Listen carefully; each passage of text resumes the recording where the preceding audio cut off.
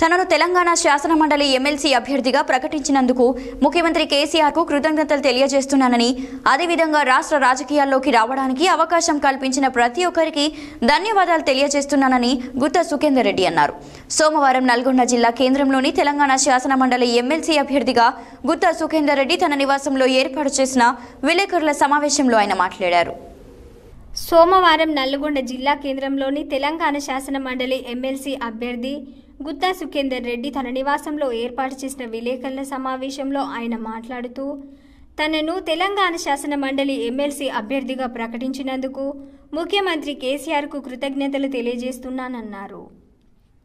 అదేవిధంగా రాష్ట్ర రాజకీయాల్లోకి రావడానికి అవకాశం కల్పించిన ప్రతి ఒక్కరికి ధన్యవాదములు తెలిపారు. రాష్ట్రంలో అమలయ్యే ప్రతి సంక్షేమ పథకంలో భాగస్వామినై బాధ్యతతో పనిచేస్తానని, టీఆర్ఎస్ పార్టీలోకి అన్ని పార్టీల నుండి వలసలు రావడం ఇతర పార్టీలకు మనుగడ లేకపోవడాన్ని సూచిస్తుంది అన్నారు. స్థానిక సంస్థల ఎన్నికల్లో టీఆర్ఎస్ పార్టీ సెక్యులర్ పార్టీగా నిరూపణ అయ్యిందని, జిల్లా ప్రజాప్రతినిధులందరి సహకారంతో ముఖ్యమంత్రి ఇచ్చిన అవకాశంతో ప్రజలకు సేవ చేస్తానని ఆయన పేర్కొన్నారు. ఈ నెల 7 లేదా 10వ తేదీన శాసనమండలి ఎమ్మెల్సీ అభ్యర్థిగా నామినేషన్ దాఖలు చేస్తానని తెలిపారు. శాసనమండలి సభ్యునిగా టీఆర్ఎస్ పార్టీ నుండి అవకాశం కల్పించడం పట్ల ముఖ్య కార్యనిర్వాహక అధ్యక్షుడు కేటీఆర్కు ధన్యవాదాలు తెలియజేశారు.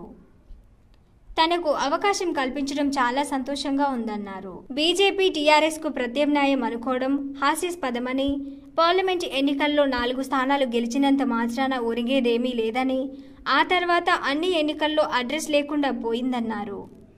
ఈ విలేకరుల సమావేశంలో నల్గొండ శాసనసభ్యులు కంచర్ల భూపాల్ రెడ్డి, మిర్యాలగూడ శాసనసభ్యులు నల్లమోతు భాస్కర్ రావు, జిల్లా పరిషత్ చైర్మన్ బండా నరేందర్ రెడ్డి, మాజీ మున్సిపల్ చైర్మన్ వెంకటనారాయణ గౌడ్ తదితరులు పాల్గొన్నారు. అదేవిధంగా సీనియర్గా ఉండి అనుభవాలు ఉన్నటువంటి నాయకులుగా ఎమ్మెల్సీగా ఇప్పుడు సుఖేందర్ రెడ్డి గారు, మరి అదేవిధంగా ఎమ్మెల్యేలు జెడ్పీ చైర్మన్గా నూతనంగా జెడ్పీ చైర్మన్గా అయినటువంటి బండా నరేందర్ రెడ్డి గారు అందరూ కలిసి మరి జిల్లా అభివృద్ధి కోసం ముందుకు సాగడమే మా ధ్యేయం. ఎమ్మెల్సీగా ప్రత్యేకంగా ధన్యవాదాలు తెలియజేస్తున్నాను.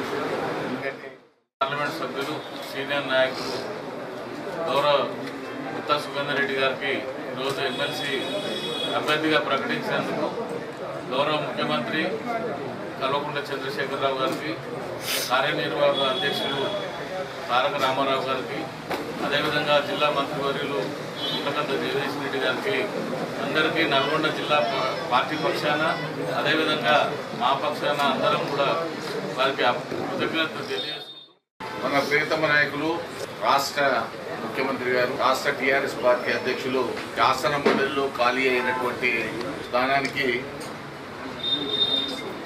పార్టీ అభ్యర్థిగా నా పేరు ప్రకటించినందుకు గాను వారికి ప్రత్యేకమైనటువంటి ధన్యవాదాలు. అదేవిధంగా గౌరవ కార్యనిర్వాహక అధ్యక్షులు కేటీఆర్ గారు సంపూర్ణ సహాయ సహకారాలు అందించినందుకు వారికి కూడా నాకు ధన్యవాదాలు.